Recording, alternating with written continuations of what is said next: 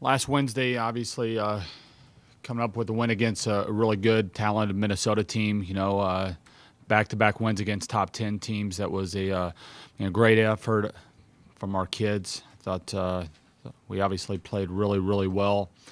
And then coming back yesterday against Illinois, losing to a really, really talented, well-coached Illinois team that probably their backs against the wall quite a bit for an NCAA tournament bid. It was a battle. The 3 games that we lost by either 2 points or 3 points. We weren't able to close the sets out the way that we need to.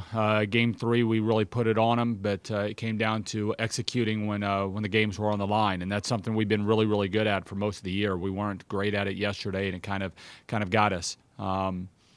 I think our outside play it's getting better. I think our team's getting better. This is a tough conference, but I think Demi Morales and Alan Chapman, I think those guys had really, really good weekends. Our ball control was solid. I think Taylor Morey had a great weekend, her best weekend in the past month. And, so we're excited about this weekend, this coming weekend, second half of the Big Ten. And we've seen everybody, just about everybody. And so now, they've got tape on us. We've got tape on them.